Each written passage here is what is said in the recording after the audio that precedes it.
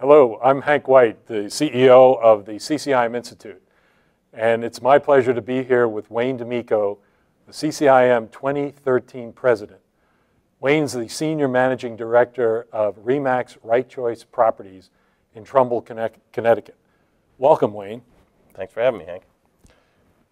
Could you tell us a little bit about why you belong to CCIM? Well, sure. I got involved with CCIM back in the late 80s, took my first CCIM course, and I suppose I was hooked from there. I saw it as a pathway to take what was an independent venture into the commercial real estate industry.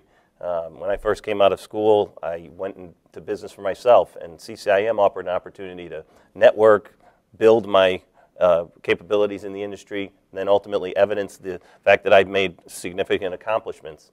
And that started the pathway through to what has become I've become a lifer, I guess.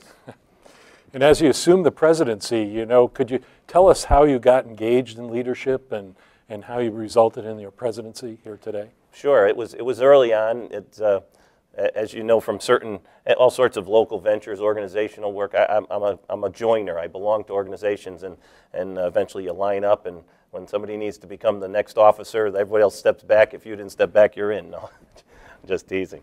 But anyway, I saw the great opportunity to work with great people in my local market through the chapter. I became an officer with the acceptance of those folks that were involved. And from there, I ascended to the presidency in the local market and then found the opportunity to get involved with the national organization.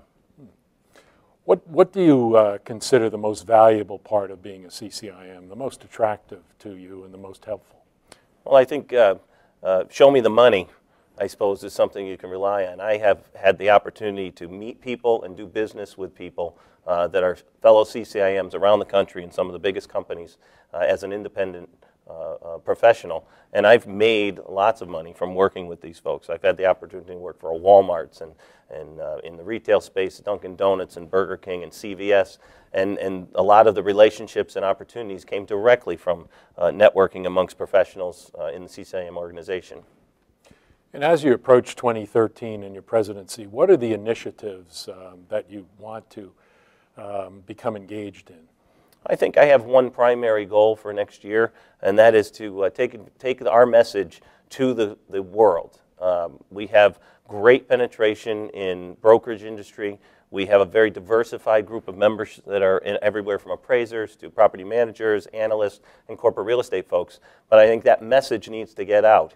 And it will be our goal in 2013 to raise the awareness, let everyone know who the CCIM Institute is, what is it that they confer for a designation, and who the professionals that wear that pin really are, and raise that overall awareness. We're really fortunate that the industry, it looks like, is turning around.